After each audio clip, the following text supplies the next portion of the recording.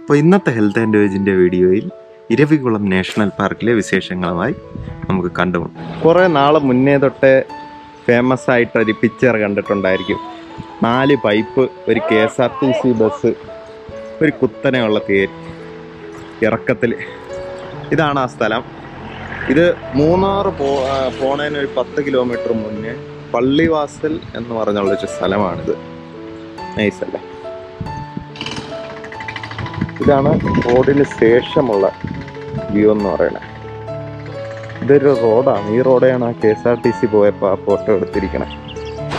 അപ്പം നമ്മൾ നമ്മുടെ മൂന്നാറിലെ ലാസ്റ്റ് ഡെസ്റ്റിനേഷനായ ഇരവികുളം നാഷണൽ പാർക്കിൽ എത്തിയിരിക്കുകയാണ്. അപ്പോൾ അതെന്ന് പറയുന്ന മൂന്നാറിൽ നിന്നും ഒരു 10 കിലോമീറ്ററോളം മാറിയിട്ടുള്ള ഒരു സ്ഥലമാണ്. ചെറുതായിട്ട് 2-3 ചുരം പോലെ റൗണ്ടൊക്കെ ആയിട്ട്. മറ്റേ നേരത്തെ പോയ റൂട്ടിൽ നിന്ന് ഓപ്പോസിറ്റ് ആയിട്ടാണ് ഈ റൂട്ട് വരുന്നത്. നേരത്തെ നമ്മൾ പോയ റൂട്ട് എന്ന് പറയുന്നത് ടോപ്പ് വ്യൂ പോയിന്റ് എന്ന് പറഞ്ഞ റൂട്ട്. ഇത് ഈ മൂന്നാർ ജംഗ്ഷനിൽ വന്നിട്ട് അടുത്ത വേറൊരു റോഡാണ് ഇരവികുളത്തേക്ക് വരേണ്ടത്. ഇവിടെ കുറേ ട്രക്കിങ്ങിന് ബസ്സൊക്കെ കിടപ്പുണ്ട്. റേറ്റൊക്കെ ചോദിച്ചിട്ട് പറയാം. അപ്പം നമ്മൾ ഇരവികുളത്തെ ടിക്കറ്റ് എടുത്തിട്ട് ബസ്സിൽ കയറിയിരിക്കുകയാണ്. അപ്പോൾ ഇവിടുത്തെ ബസ് എന്ന് പറയുന്ന 15 മിനിറ്റ് ഗ്യാപ്പിൽ ആൾ വന്നാലും ഇല്ലെങ്കിലും പോകുമെന്നാണ് പറഞ്ഞു കേട്ടത്. ഇവിടുത്തെ എൻട്രി ടൈം എന്ന് പറയുന്നത് 8 to 4 ആണ്. മൂന്നാറിൽ നിന്ന് ഒരു 10 കിലോമീറ്റർ മാറിയിട്ടുള്ള സ്ഥലമാണ് ഇരവികുളം. റോഡ് സൈഡിൽ തന്നെയാണ്. ഇഷ്ടംപോലെ പാർക്കിംഗ് സ്ഥലമൊക്കെ ഉണ്ട്. അപ്പോൾ എൻട്രി ടൈം എന്ന് പറയുന്നത് 8 മണി തൊട്ട് 4 മണി വരെ 15 മിനിറ്റ് ഗ്യാപ്പിൽ ബസ് അവൈലബിൾ ആണ്. നല്ല വൃത്തിയുള്ള ബസ്സാണ്.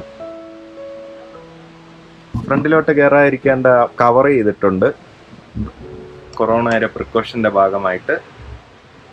ഇനി എൻട്രി ചെയ്യാനുള്ള എമൗണ്ട് എന്ന് പറയുന്നത് അഡൽട്സ് ഇന്ത്യൻസിന് 200 രൂപയാണ് എൻട്രി ഫീസ്. ഒരാൾക്ക് ഈ ട്രക്കിങ്ങിന് മൊത്തത്തിൽ എൻട്രി ഫീ എന്ന് പറയുന്നത് 200 രൂപ. അതുപോലെ ഫോട്ടോ എടുക്കണമെങ്കിൽ 50 രൂപ, വീഡിയോ എടുക്കണമെങ്കിൽ 350 റുപ്പീസ് ഒക്കെയാണ്. ഇത്രയുമാണ് ഇവിടുത്തെ എമൗണ്ട്. ഇപ്പോൾ ട്രക്കിങ്ങിന് കൊണ്ടുപോകണമെന്ന് പറഞ്ഞാൽ 4 കിലോമീറ്റർ അങ്ങോട്ടും 4 കിലോമീറ്റർ ഇങ്ങോട്ടും, അതുപോലെ 1 കിലോമീറ്റർ നമ്മൾ നടന്ന് കാണണം. ടോട്ടൽ 5 കിലോമീറ്ററാണ് ഒരു സൈഡ് പോകുന്നത്. എന്തിനെയൊക്കെ കാണാൻ പറ്റുമെന്നൊക്കെ നമുക്ക് പറയാം, വഴിയേ പറയാം. അപ്പോൾ യാത്ര ചെയ്ത് കുഴഞ്ഞിരിക്കുകയാണ് മനീഷ.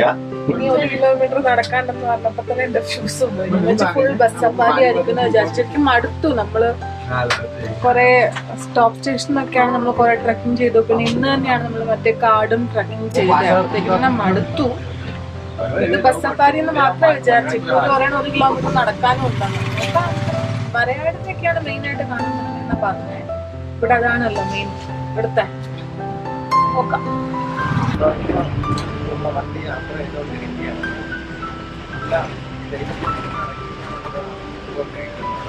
നല്ല അത്യാവശ്യം സ്പീഡിന് തന്നെ ഓടിക്കുന്നുണ്ട്. ഇതാണ് ഇവിടെ നിന്നുള്ള കാര്യം.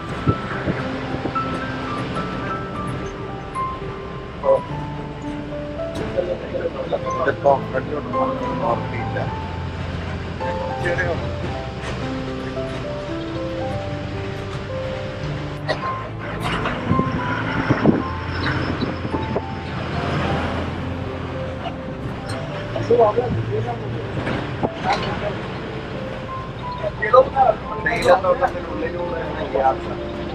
കോടയുണ്ട്.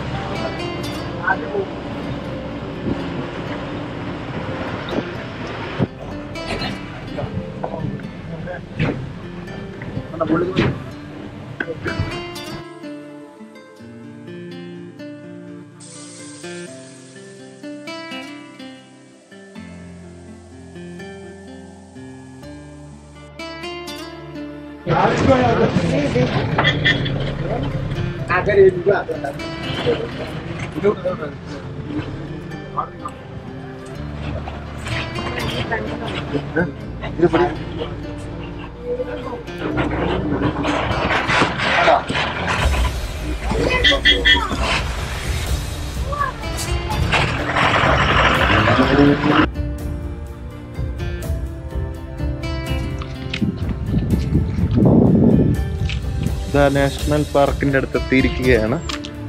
ഒരു 4-5 കിലോമീറ്റർ ചുരം പോലത്തെ റോഡ് കയറിയാണ് ബസ് നല്ല ഫാസ്റ്റായിട്ട് കയറി അല്ലേ, കയറിയാണ് മുകളിലെത്തിയത്. ഇവിടെയാണ് ശരിക്കും കോട കണ്ടത്. നല്ല പൊക്കത്തിൽ തന്നെ വലിയൊരു വെള്ളച്ചാട്ടം കണ്ടു. പക്ഷെ അതിൻ്റെ അടുത്ത് നിർത്തിയില്ല, 2 മിനിറ്റ് നിർത്തിയുള്ളൂ. നല്ല ഹൈറ്റ് ചെയ്യുന്നല്ലേ. വന്ന വഴിക്ക് തന്നെ 1-2 ആടുകളെയൊക്കെ കാണാൻ പറ്റി. ഇനി 1 കിലോമീറ്റർ നടക്കണം. നടന്നുകൊണ്ടിരിക്കുകയാണ്.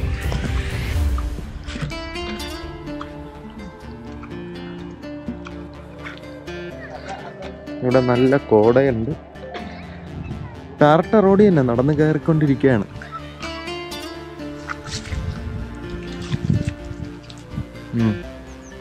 ഇപ്പൊ അവിടെ ഒരു ബോർഡ് കാണാം അല്ലേ. ബോർഡ് പറയുന്ന പോലെ തന്നെ നീലക്കുറിഞ്ഞി പൂക്കണതും അതുപോലെ തന്നെ നമ്മുടെ വരയാടുകളെ കൊണ്ട് പ്രസിദ്ധമായിട്ടുള്ള സ്ഥലമാണ് ഇപ്പൊ നമ്മൾ ഇരിക്കുന്ന ഇരവികുളം നാഷണൽ പാർക്കിന്റെ ഭാഗമായിട്ടുള്ള, ഇത് വലിയൊരു മലയാണല്ലോ നീലഗിരീസ്, ഇവിടെയാണ് നമ്മളിപ്പോൾ ഉള്ളത് കേട്ടോ. അപ്പോൾ അവർ എഴുതിയിട്ടുണ്ട് ഈ പൂക്കൾ പറിക്കുന്നതും ചെടി നശിപ്പിക്കുന്നതും ഒക്കെ ശിക്ഷാർഹമാണെന്ന്. സംഭവം കാര്യമാണ്. 12 വർഷത്തിലൊരിക്കൽ പൂക്കണ പൂവാണ് അല്ലേ. നമ്മൾ പത്രത്തിലൊക്കെ മാത്രമേ കണ്ടിട്ടുള്ളൂ. ഇതുവരെ പൂക്കണ സമയത്തൊന്നും നമ്മൾ കണ്ടിട്ടില്ല, ഇവിടെ വന്നിട്ടുമില്ല. അപ്പോൾ 12 വർഷത്തിലൊരിക്കൽ നടക്കുന്നതാകുമ്പോൾ അതിന് അതിൻ്റെതായിട്ടുള്ള പ്രത്യേകതയുണ്ട്, ബാക്കിയുള്ള പൂവിനെ പോലെയല്ല.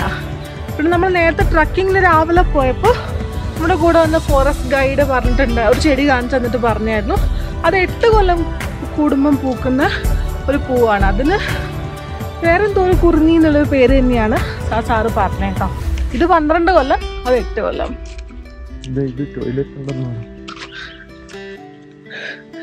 ഇവിടെ നിങ്ങൾക്ക് ബാക്ക് സൈഡിൽ കാണുന്നില്ലേ ഗ്രീൻ കളറിൽ, അത് നമ്മുടെ ബയോ ടോയ്ലറ്റ്സ് ആണ് കേട്ടോ. ലേഡീസിനും ജെൻസിനും സെപ്പറേറ്റ് ആയിട്ട് ടോയ്ലറ്റ് വെച്ചിട്ടുണ്ട്. പിന്നെ നമ്മളിപ്പോൾ ഇവിടെ ബസ് ഇറക്കി വിട്ടിരിക്കുകയാണ്. അപ്പോൾ നമുക്ക് ഈ 1 കിലോമീറ്റർ ദൂരത്തോളം ഉള്ളത് കയറി കണ്ട് ആസ്വദിച്ച് ഇറങ്ങി വരാം. ഇറങ്ങി വരുമ്പോൾ ഈ പറഞ്ഞ പോലെ തന്നെ ബസ്സുകൾ, നമ്മളിപ്പോൾ വന്ന പോലെ തന്നെ സഞ്ചാരികളെ കൊണ്ടുവരുന്ന ബസ്സുകൾ ഉണ്ടാവും. അപ്പം നമ്മുടെ കയ്യിൽ നേരത്തെ എടുത്ത ടിക്കറ്റ് ഉണ്ടല്ലോ, ആ ടിക്കറ്റ് കാണിച്ചിട്ടുണ്ടെങ്കിൽ നമുക്ക് ഏത് ബസ്സിന് വേണമെങ്കിലും പോവാം. 15 മിനിറ്റ് കൂടുമ്പോൾ ബസ്സുകൾ വരുമെന്നാണ് ആ ബസ് ഡ്രൈവർ പറഞ്ഞത് കേട്ടോ. അപ്പോൾ നമ്മൾ വന്ന ബസ്സിനൊന്നും ആയിരിക്കില്ല നമ്മൾ തിരിച്ചു പോകുന്നത്. അതുകൊണ്ട് ലഗേജുകളും ബാഗുകളും ഒക്കെ നമ്മൾ വരുന്ന ബസ്സിൽ വയ്ക്കാൻ പാടില്ല. അതാണ് ഒരു പോയിന്റ്.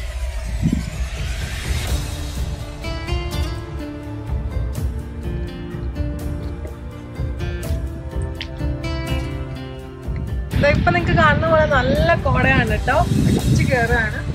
ഇത്രയും സ്ട്രോങ് ആയിട്ട് അടുത്ത് നമ്മളിപ്പോഴാട്ടോ കണ്ടത്. കുറെ ദൂരമൊക്കെ കണ്ടിട്ടുണ്ട്, തേൽത്തോട്ടത്തിന്റെ ഉള്ളിലൊക്കെ കാണുന്ന പോലെ.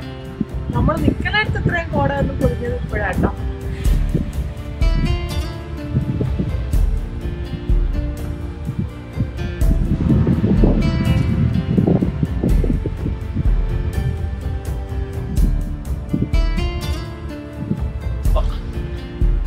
നമ്മുടെ മൂന്നാർ യാത്രയിലെ അവസാന പോയിന്റ് കുറെ നല്ല അനുഭവങ്ങൾ സമ്മാനിച്ചു. അടിപൊളി കോട. ഇതുവരെ ഇത്രയും കോടയുള്ള ഒരു സ്ഥലവും കണ്ടില്ലായിരുന്നു. നമ്മൾ ആ വ്യൂ പോയിന്റിൽ പോയിട്ട് പോലും നമ്മളുള്ള ദിവസം കോട ഇല്ലായിരുന്നു. പക്ഷെ ഇവിടെ നല്ല കോടയുണ്ട്. പക്ഷെ വന്ന വഴിക്ക് ആ ബസ്സിൽ ഇരുന്ന് കണ്ട ആടേ ഉള്ളൂ, വേറെ ആടിനെ ഒന്നും കണ്ടില്ല. ആടിനെ തേടിയുള്ള യാത്രയിലാണ് നമ്മൾ.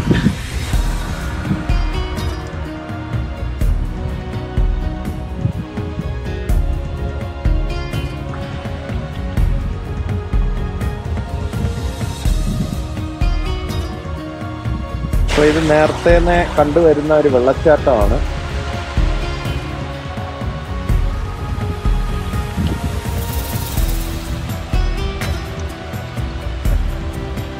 കോട എന്ന്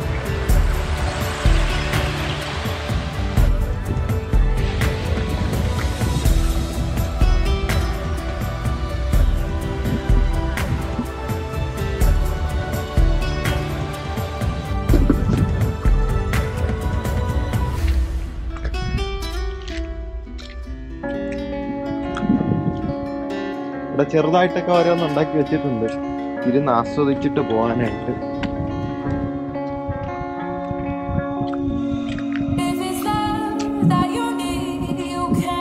അത് നാച്ചുറലായിട്ട് ഓലയിലൊക്കെ ഉണ്ടാക്കിയിട്ട്.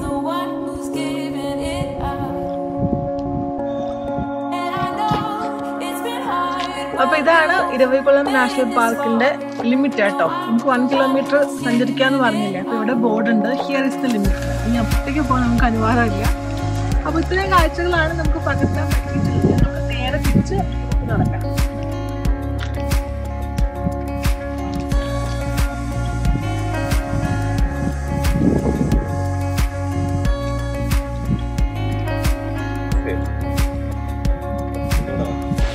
അപ്പം നമ്മൾ 1.5 കിലോമീറ്റർ മുകളിൽ വന്നു, നടന്നു തളർന്നു.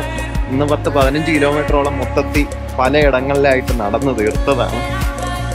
അങ്ങനെ തിരിച്ചു താഴോട്ട് പോവുകയാണ്.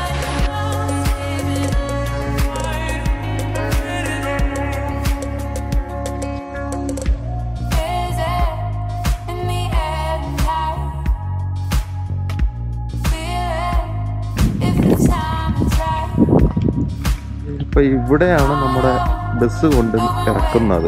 ഇതുവരെയാണ് ബസ്സുള്ളത്. ഇവിടെ ഫുഡൊന്നും കഴിക്കണമെന്ന് വെച്ചാൽ നല്ല കടയൊന്നുമില്ല. ഇപ്പൊ വേണമെങ്കിൽ മൂന്നാറിന്നൊക്കെ കഴിച്ചിട്ട് വേണം ഇങ്ങോട്ട് വരാൻ. ഇതാണ് നമ്മുടെ ബസ്. ഗവൺമെന്റ് ഓഫ് കേരളയുടെ ഫോറസ്റ്റ് ആൻഡ് വൈൽഡ് ലൈഫില് ഇങ്ങനത്തെ ഒരു 10-20 ബസ് ഇവിടെ ഉണ്ട്. ചെറിയ റോഡാണെങ്കിൽ നല്ലതായിട്ട് പോകുന്നുണ്ട്.